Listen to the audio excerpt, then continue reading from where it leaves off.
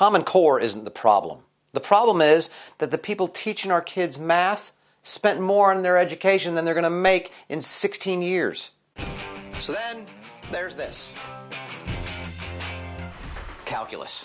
That's where I clocked out in math. What's that, 9th grade? I don't know. I'm not good at remembering numbers. But you know who's worse than me with numbers? The online dad who keeps getting mad at the schools for teaching Common Core math and post about it all the time. First off, it's new math, not Common Core, okay? And second, wait, that's addition. I don't want to throw a bunch of fancy numbers at you, angry dad. The fact that you can't help your kid with his 4th grade math does not mean that new math is stupid. It means you are. Listen, to all you people who think that new math is ridiculous, and there are more of you than can count, I really want to find the words to explain to you that this is a more evolved way of learning math. It's hard. I know you hate word problems. Here's some basic math for you, all right? Old math plus test scores equals dumb U.S. kids unable to compete in a global market. And my own rigorous math-based study performed here at the Simmons Institute found that 60% of all the people complaining about new math failed math at least 3 times.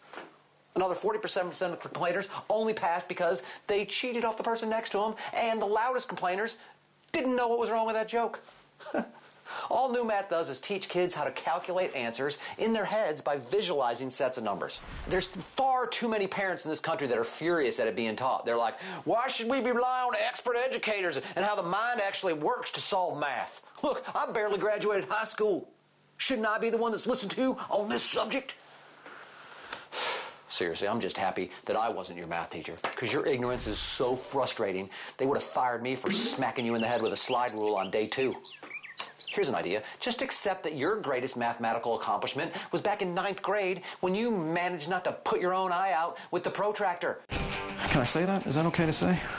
Hey, if you like this video, subscribe here and join my revolution. Right? It's a non-violent revolution. There's no guns, but there is yelling.